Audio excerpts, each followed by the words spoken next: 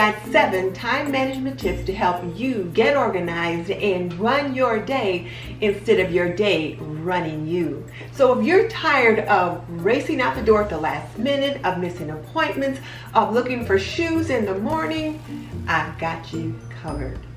And stay till the end because I've even got a bonus tip for you. Tip number 1 is to plan your day the night before. Some experts call it pre-planning your day. And according to Jill Green, Vice President of HR at AutoZone and Career Development Strategist, she says it is so important to plan your day the night before. That means sit down at the table the night before and review your planner. Do you have any appointments? Do you have any errands you need to run? Do you have any calls that you need to make? Are there book bags, lunches, or work bags or diaper bags you need to pack? If so, do those things the night before. And then prioritize what needs to be done on your upcoming day according to number 1, 2, and 3. So what needs to be done first, what needs to be done second, and what needs to be done third. That way, if you don't get to the other things on your list, you will have a sense of accomplishment because your priorities were taken care of. And to check your planner, that means you must have a planner to check. And you want to make sure that you have a planner that works for you. I am currently using the Inkwell Press 360 Disc Planner. This is the one that I've been using for the last few years, but I am currently trialing Kimmy's planner. This is the new She's in Her Apron planner, and I am trialing this one for the month of September to see how I like it, to see whether or not I can get it to work for me. But the big thing is you need to have a planner that works for you. And the nice thing about Kimmy's planner is that it's got a place to put your morning routine and your evening routine, and checking your planner should be on your to-do list for your morning and your evening routine, because even though you check your planner the night before, you also want to go back and check it the morning up just to make sure you haven't missed anything. And then Quita from At Home with Quita has a video on how to choose a planner that works for you. She has a whole series called The Planner University, and I really enjoyed the one that talked about choosing a planner that works for you, because it makes no sense to spend good money on a planner that doesn't fit your lifestyle. Tip number 2 also comes from Jill Green, and she says to direct your day.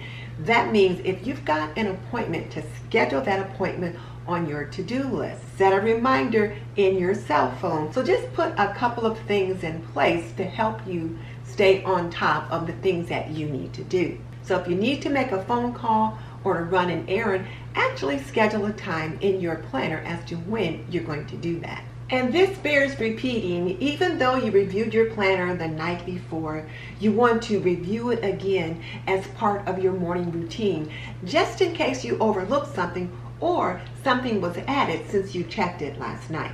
Put the most important tasks at the top of your list and then mark them off when you get it done. That will give you such a sense of accomplishment. Remember, what gets scheduled tends to get done. Tip number 3 is to create a morning routine and to stick to it.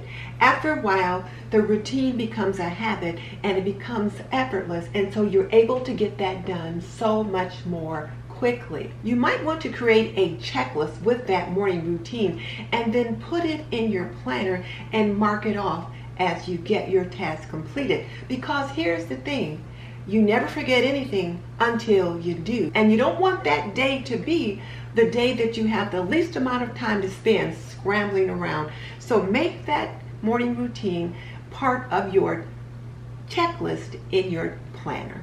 Before we hit tip number 4, let me tell you that this video is part of the Mega Motivation hosted by Dawn at The Minimal Mom. Some of you are dealing with back to school and some of you are going back to work. So Dawn thought this would be the perfect time to bring to you time management tips. And there are a whole host of creators like Jennifer Scott from The Daily Connoisseur, and Megan at Megan Fox Unlocked, and Natalie Bennett at Natalie Bennett, and so many other creators who are going to be bringing to you their top time management tips, including Dawn. If you're not familiar with Dawn at The Minimal Mom, I will link her video in the description box below, and I will also link the playlist so that you can see what all the other creators have to share with you. Okay, let's get to tip number 4. Tip number 4 is to place book bags, work bags, and diaper bags by the door the night before.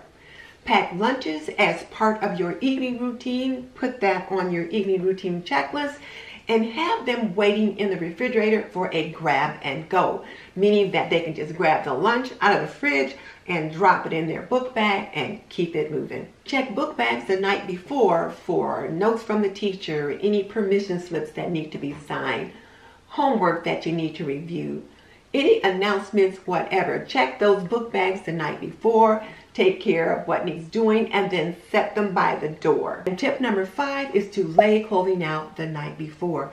And this includes your clothing as well as the children's clothing. It just saves time by limiting the discussion about what to wear, because that conversation took place the night before.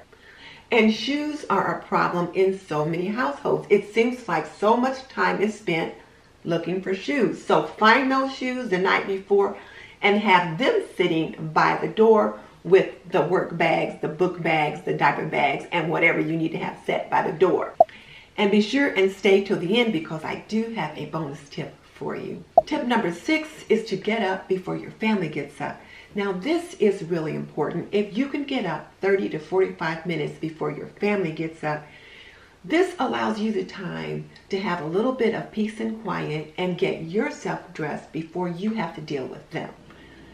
You can also pre-plan some easy breakfast ideas so that you already know what's what. You could even set up a little breakfast bar, like maybe have set out some yogurt or packets of instant oatmeal or cold cereal or muffins and fruit. Whatever it is that your family likes, you could have a little bit of that already set up on the counter so that when the kids come down for breakfast, they can take a peek at what's there and quickly grab what they want, or you can quickly assist them to get what they want. Just saves so much time in the morning. And it also makes it easy on you. Before we get to tip number 7, let me say that this video is brought to you by Apron Diva. Pretty and practical, we believe that an apron can be a homemaker's best accessory. And our featured apron for the week is the Sweet Pea. Visit us at www.aprondiva.com. Tip number 7 is to hang up jumpers, shirts, blouses, skirts, skirts, and those kind of things as soon as they come out of the dryer. Fold up the pants and shorts again as soon as they come out of the dryer. Now this sounds like a little thing, but it saves you so much time on ironing. And the last thing that you want to do after a long day is to have to iron clothing that got wrinkled because it didn't get put away. Now for the bonus tip. The bonus tip is to use a slow cooker or Instant Pot for meal preparation. Slow cookers and Instant Pots can just save you so much time.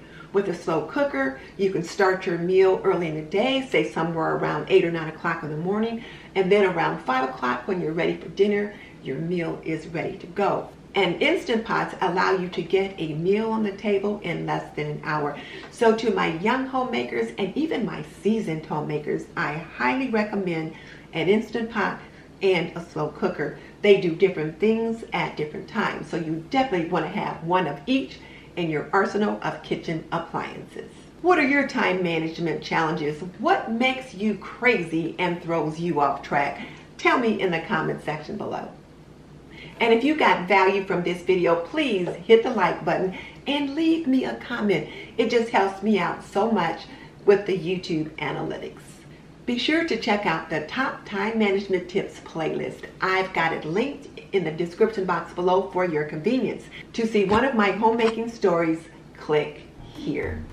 In the meantime, this is Denise Jordan saying you are not done yet. Click on the link in the comment section below and check out one of my homemaking stories, and I will see you next time.